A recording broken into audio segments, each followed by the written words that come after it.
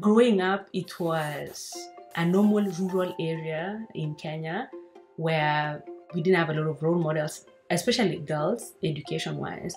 But my mom stepped in to give us that spirit of dreaming and working towards something, in as much as you don't have the resources right now, but just keep dreaming and keep working.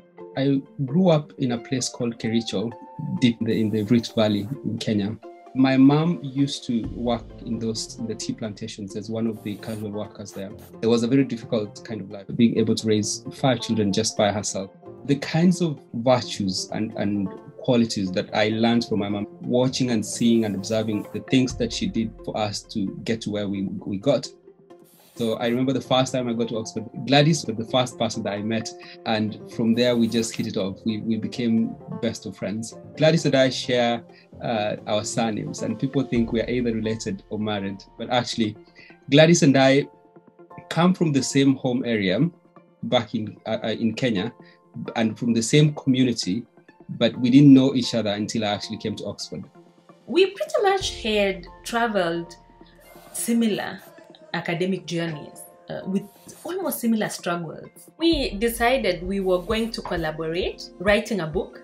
We set out to write how our academic journey growing up in that rural part of Kenya to where we've gotten to. And I hope it will be an inspiring book. What advice I would have for people who just want to get started? There will always be a way beyond that suffering that you're going through. Things will start opening up.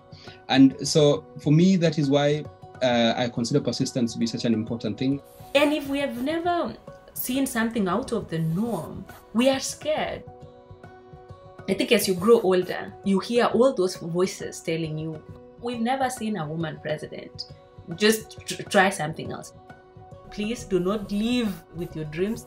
If you have a quarter, a half, 3/4 of the content, just start whatever, business, book, company, just start. Through Rhodes, I have been able to make networks that have, even writing this book, for instance, meeting Gladys, this was just because of Rhodes. For me, Rhodes community, just the quality of dreamers and people are just moving mountains behind the scenes, it's made me to aspire for more.